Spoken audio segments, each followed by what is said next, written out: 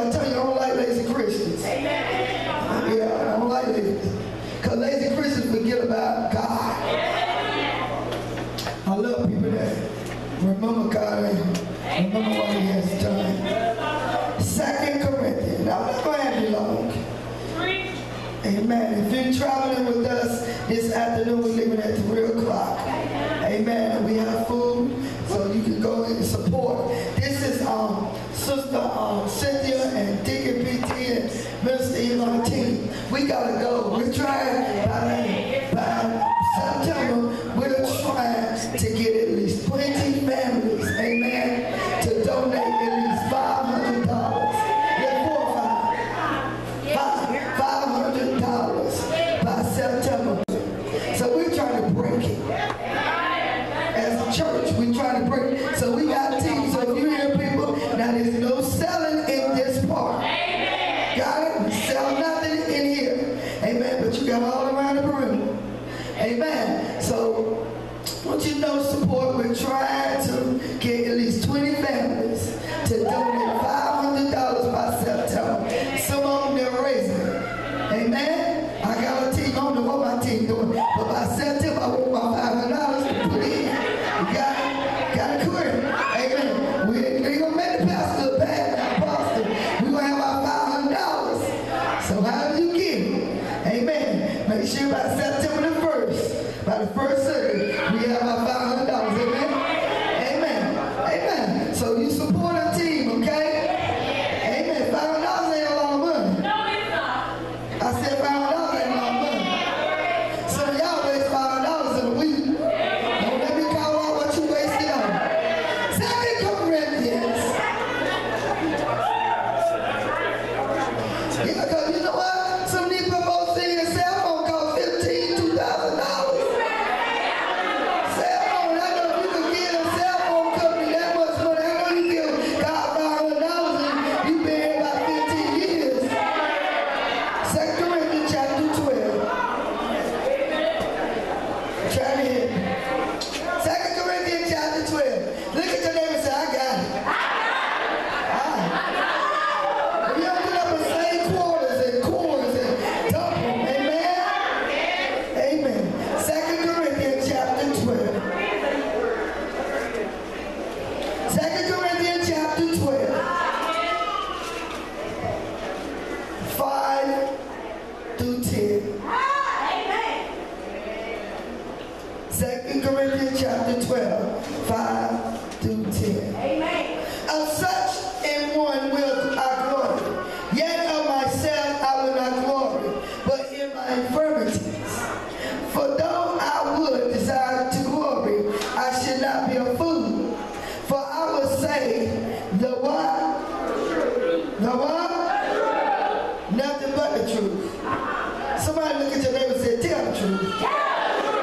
But now I forbear, lest any man should think of me above that which he seeth me to be, or that he heareth of me. At least I should be exalted above measure through the abundance of the revelations. That was given to me a thorn in the flesh, the messenger of Satan to buffet me, lest I should be exalted above measure. For this thing I besought the Lord twice, 3 times, that it might depart from me. And he said unto me, my grace is sufficient for thee, for my strength is made perfect in weakness. Most gladly, therefore, would I rather glory in my infirmities, that the power of Christ may rest upon me. Therefore, I take pleasure in infirmities, in reproaches, in necessity. Let me read that again, because some folks lose that right there. Therefore, I take pleasure in infirmities. That means your what? Your weakness. Therefore, I take pleasure in weakness, in reproaches, in necessities, in persecution, in distresses, for Christ's sake. For when I am weak, then am I strong. Amen. Father, we thank you for this word on this morning. I thank you right now, God, that someone will be blessed by your word. In Jesus' name, amen. This morning I came out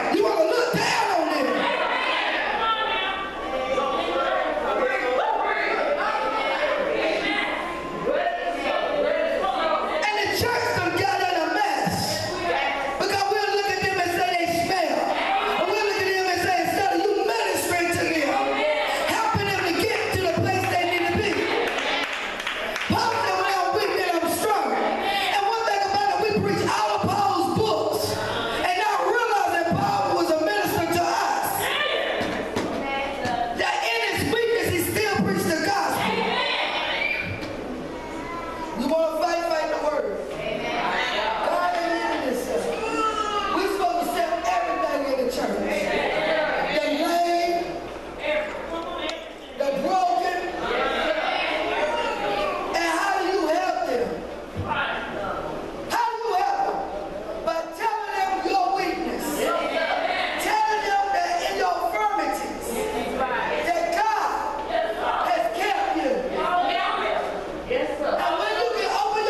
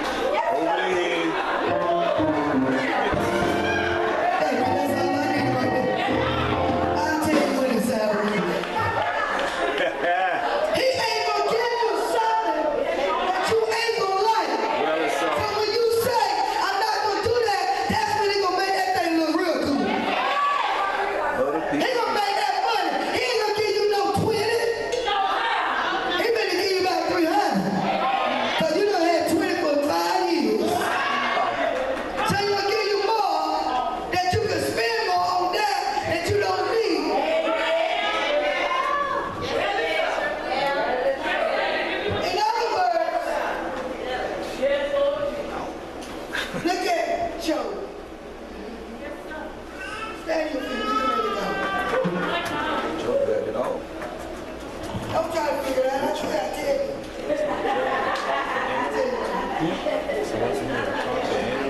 It's something you don't need for your minister. Unless you're going to put a ring on the finger.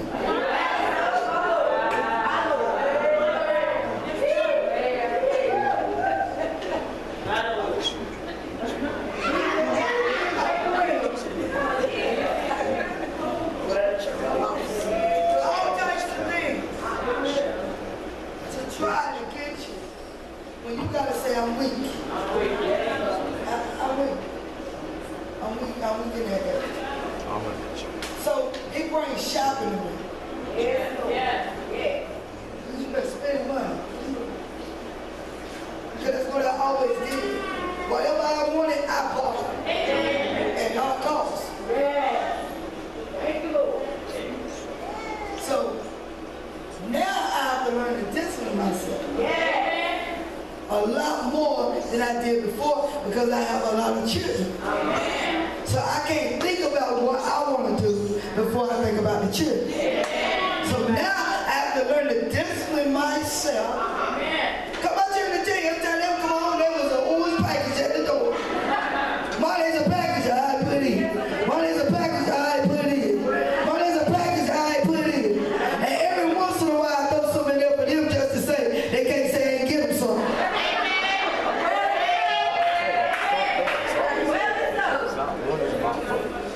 Y'all do that with your spouse. Every once in a while you throw something there for them so they can hush and don't say that about what you done bought.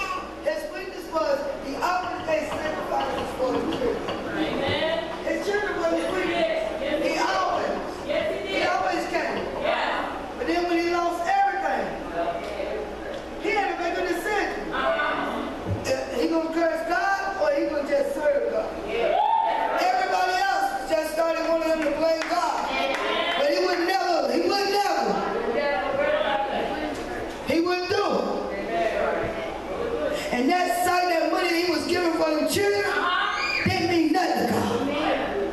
And God told Satan, you could touch everything, but you better not touch his soul. Why you think you still here? God done told Satan you could touch everything, but you better not touch his soul. That's why the devil ain't because you being so good and you look good. It's because God will let the enemy touch your soul.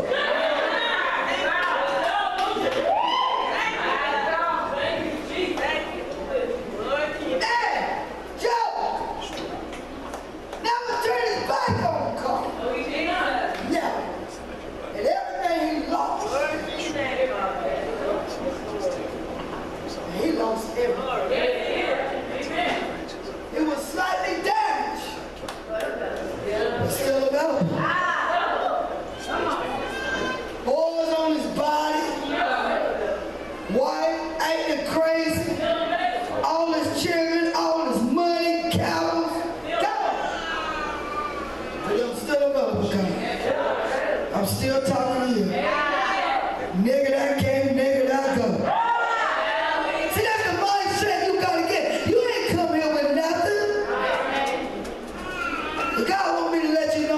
You've been slightly damaged, but you're still available. I can use you in your weakness.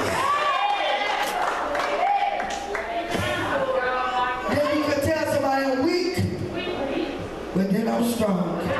Why you can tell somebody that? Because in your weakness, when you're still doing what God will have you to do, you will see your strength. Because when you're weak and you still got enough strength to do what God tells you to do,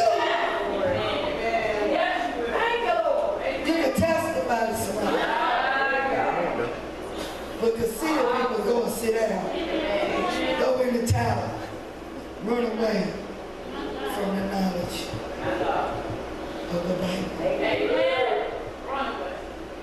Lift your hands in here.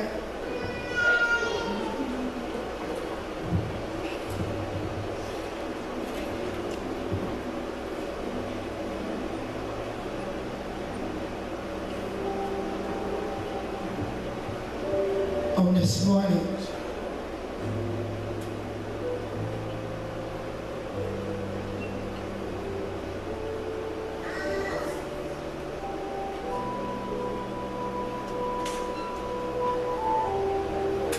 I want to know if there's some folks in here that don't mind letting somebody stop running from who you are and what's in your life. A chuck a run. But a real person will say, hey, this is who God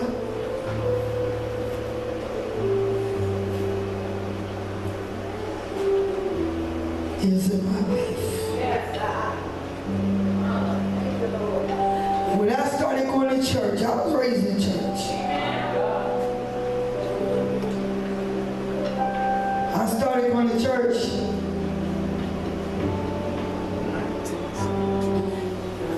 Men was my weakness. Money, clubs,